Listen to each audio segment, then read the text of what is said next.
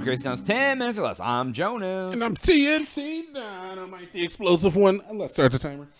Ding. TNT. Do. I'm going to shoot right at you on this one. You're going to shoot me? Yeah, I'm going to shoot you. Jesus Christ, man. What video game did not live up to the hype? Oh, wow. Wow. Yeah. For me, it would be the last Assassin's Creed. That's a very easy one for me to put out there.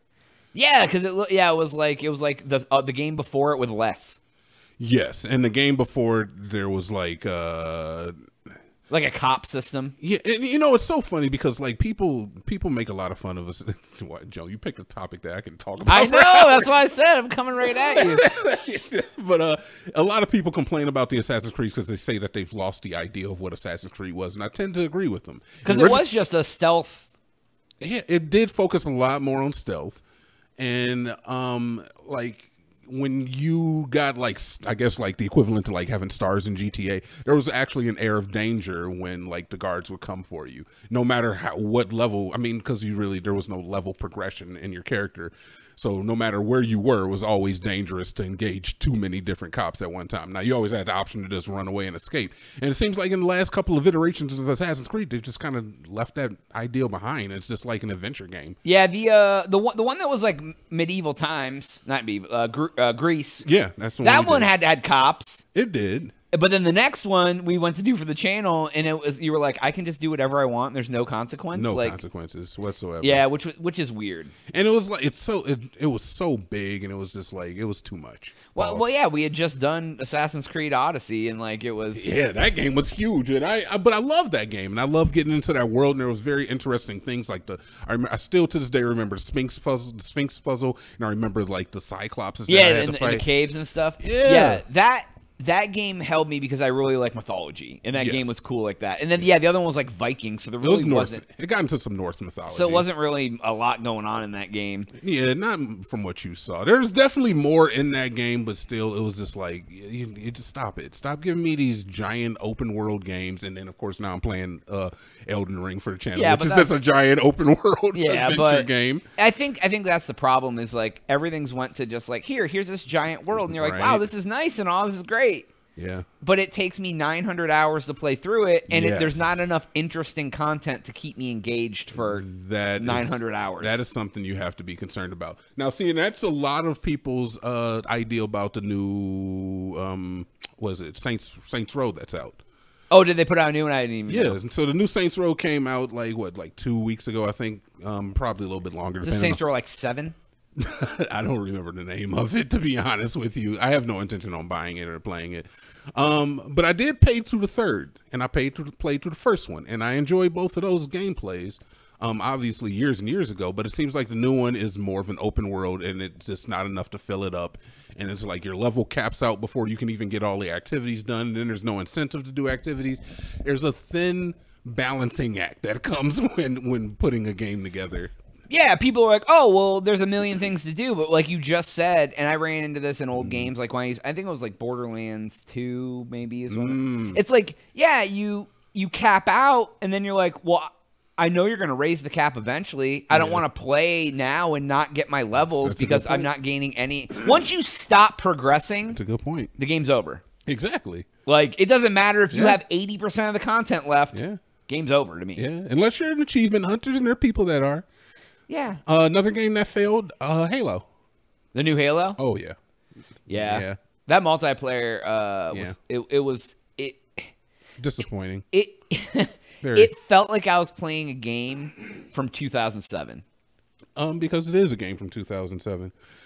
Halo didn't change, man. It didn't change. It didn't change, and it needed to. And that's why when Destiny 1, I have to compare it to Destiny 1, Bungie left Halo, gave it to 232 or whatever, and they went and they made Destiny. And when Destiny 1 came out, I remember on like week 1, I'm like, yo, this is basically Halo, but better. Halo Plus. It's Halo, but better. You have way more different guns.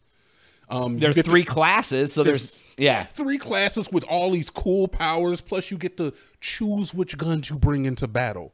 You don't have to run up to a wall to grab a gun. if there's nothing, well, I mean, there are modes in that, but if there's nothing I hate more is having to run up to a wall to find a gun or fighting in a long corridor to get a gun. Yeah, to get a sniper rifle that I can maybe get 2 kills with. Yeah, versus man. just bringing the sniper rifle with me and having to find ammo for it. I remember when we played the Halo beta multiplayer for the new game, we were like, yeah, this is fun, but then I think we literally just went and played Destiny 2 multiplayer because it's the same thing but better. It is. It really is. Like, yeah. I don't know how they didn't improve. They were just like, oh, people love it. And yeah, they did. They really did, like a long time ago.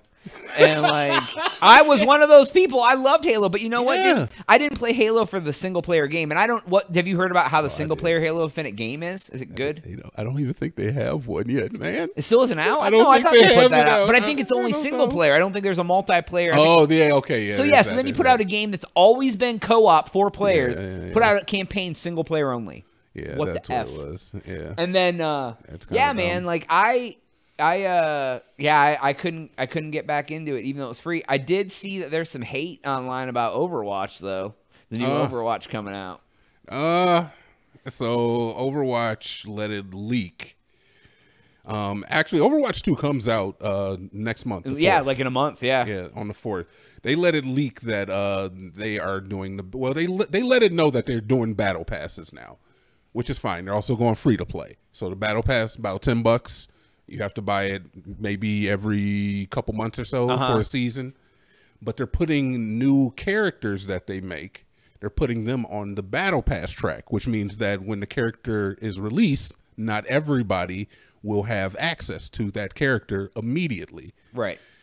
So people were concerned, does this mean that if you don't buy the battle pass that you won't be granted access to certain characters in Overwatch? Absolutely. Which is kind of nuts because the game, it's always just been like, we drop a character, play it. And now it's going to be like, we dropped a character, battle pass.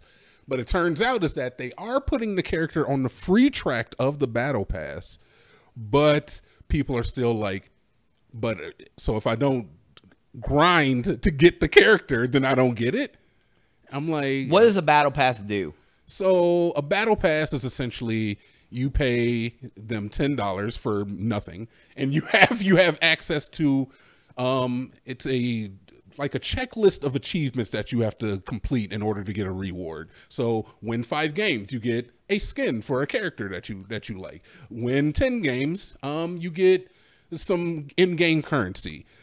Get 10 assists and you get maybe like a charm for your gun or something like that. Okay, gotcha. And as you go through, you start checking them off, and then eventually once you get to like the page 1, boom, you get access to the new character, Kiriko.